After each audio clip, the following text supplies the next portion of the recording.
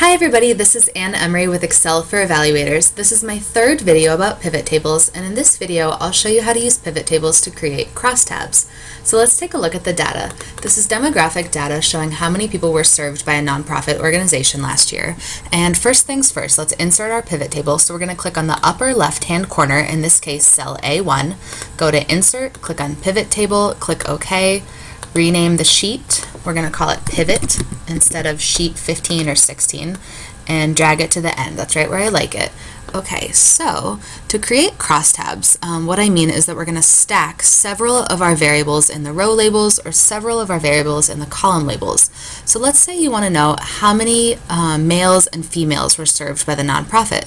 So we're going to take the gender variable and just drag it down into row labels.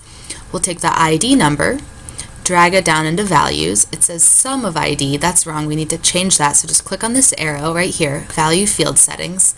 We'll click on count instead of sum, and we know that we've got 579 females, 660 males, 33 blanks, and that makes for about 1,292 people total. Let's say you want to know, how should we do this? Let's say you want to know by ethnicity. Okay, you could drag ethnicity into filter, and you could just look at Latinos, for example, and you know that of the Latinos, of the 766 Latinos, you have 348 females, 387 males. Or you could take this variable right here, and this is the pivot feature of it. You could just drag it into row labels. Right now it's under gender, so you see of the females, how many are Latino and non-Latino. Of the males, how many are Latino and non-Latino, and of the people who left the question blank, how many are Latino and non-Latino. Or we could drag it on top, okay? So we're going to put ethnicity on top of gender. So now of the Latinos, how many are male, female, or how many people left the question blank, and of the non-Latinos, etc. You could put, let's see, ethnicity over in column labels. Now it's almost like a chi-square, you know, but without the significance testing.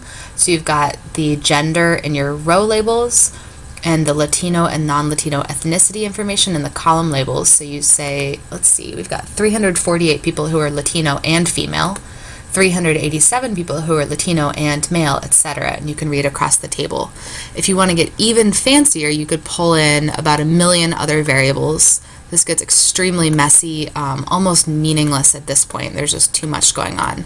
But just to give you an example, you know, of how crazy you could make this look. Or if it is too crazy, just uncheck these boxes or just drag the variables and kind of put them back in the bank of variables that you have until you have exactly what you want. That's kind of the beauty of pivot tables, is that you get to explore very, very easily.